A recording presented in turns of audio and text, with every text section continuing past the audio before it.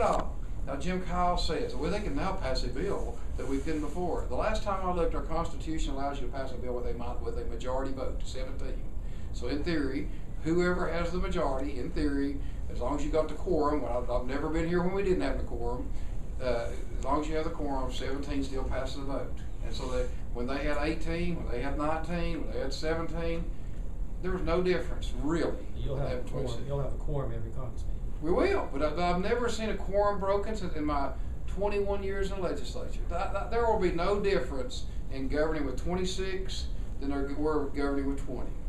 I mean, if the Democrats do something really silly and try to leave or go to Alabama, yeah, in theory, we can keep going. But I can't imagine that happening. I can't. So there is really no difference in the two. So wait, why did you all work so hard to get 26? Because when I start appointing committees, I don't have to be as careful making everything 5-3. Now they're 7-2. If they're 5-4, then obviously I'm gonna keep working more. We got a few more we might get down the road. Okay.